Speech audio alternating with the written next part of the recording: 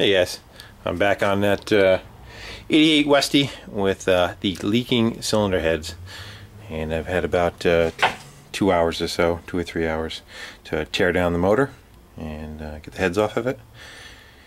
And I figure I might as well talk about what I took apart, and we'll go look at it together. I just put the heads on the bench, haven't really looked at them.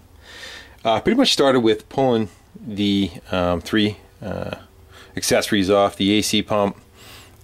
Got that off to the side, the power steering pump and the alternator. Took the 3 belts off, and whatever I could remove I just pulled to the side or just pretty much tied up out of the way. After that stuff was out of the way, I grabbed unbolted the fuel rails. Actually, back up, the 2 intake manifolds. The plenum kind of stayed in place, but coming from here to the heads is the intakes. I bolted it from the head side with 2 bolts, and the intake just pretty much lifted up and came out. There was 1 bolt in the center of it for the injector rail, and that held that center in. Just pulled that straight up and out of the way, and did the same on the other side. Same as far as the fuel rail and the intake manifold. So both of those kind of came up and out, and from there I don't know what I did. I just kind of started pulling a lot of the coolant hoses off and out of the way, and let it drain some fluid. There's drains on the heads, but I didn't really bother with that. Then I kind of jumped to the bottom, and let's go on to the new creeper. Okay.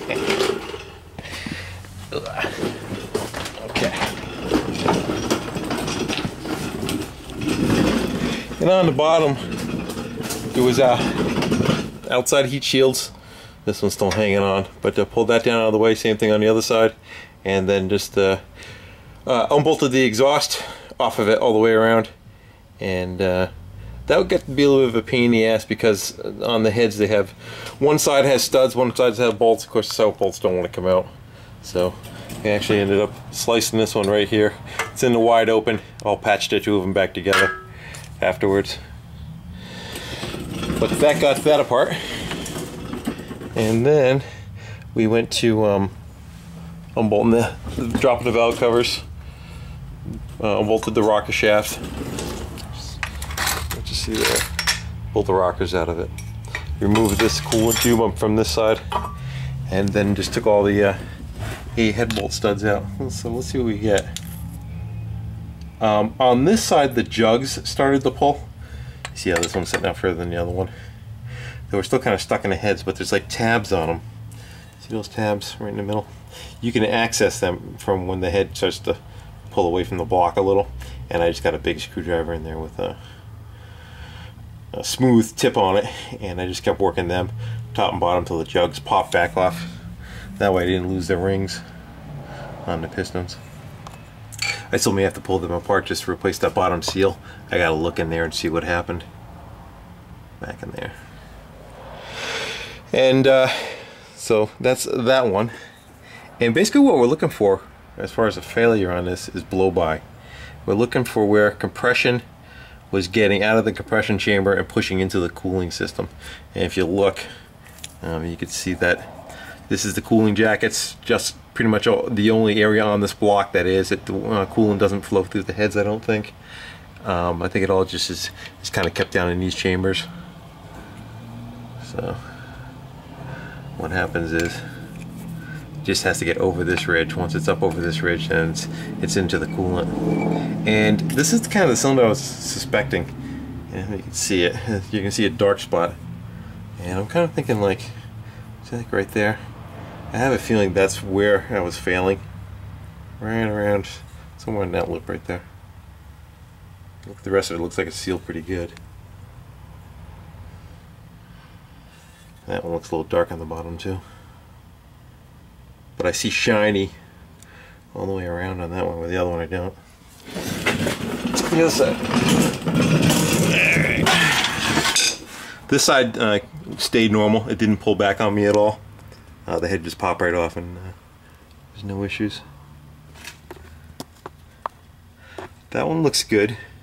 I don't know how it shows on camera. You can see like a dark, I don't know if you can see it, like you see where that dark color is right there. That's what I'm looking for to go all the way across. So This side kind of looks okay, and I had a feeling it was coming from the other side. If you look, see that little green O-ring? That's the other part that seals it, keeps the coolant away from it. And that fits in the head. Blah.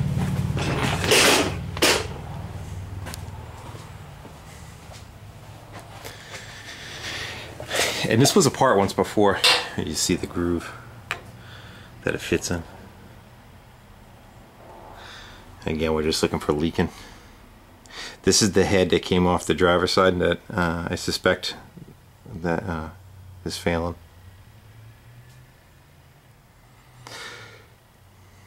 Right there, a little bit. Definitely this one right here. That's burnt like all the way through. So I think that's where the failure was happening. So this is these are gaskets too. Just they're actually head gaskets. If any of these come out, you don't want to mar these with anything. There you go.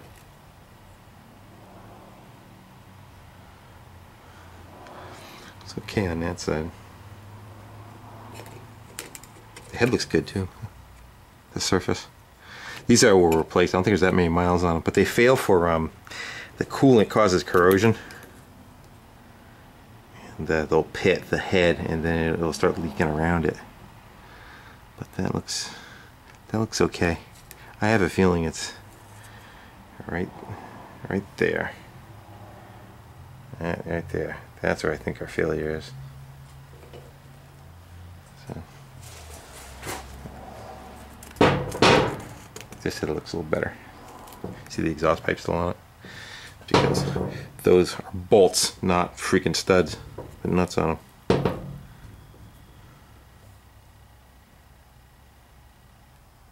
Looks alright. Yeah, I don't think this side was. I think it was that one right there. Because it doesn't take much. You figure just to bubble into the cooling system. That one looks fine. The head looks good too, which is nice. That's what I was worried about, the heads. I know they pit like up in here too. It's like something's already on here. But they'll pit in here. What they'll do is the big thick rubber gasket, it'll leak to the outside and just drip externally. Here's the thick rubber gasket I'm talking about. So this makes a seal to the, the coolant to the to flow past that. Figures coolant all right around here, you know. It does flow up in the heads. Not much. Yeah. All right, so I get to clean all this crap up and see if I need to order anything. I do have a gasket set already. Show you that. All right, what the hell is it? What did I do with it?